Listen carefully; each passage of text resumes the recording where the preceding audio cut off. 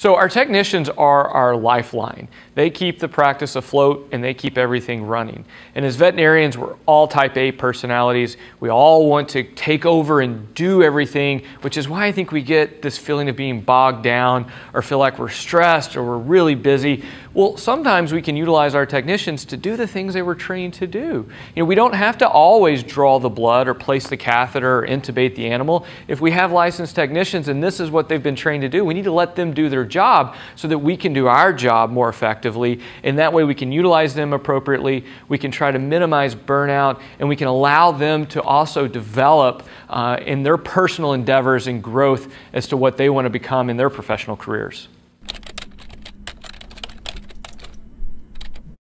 Meow.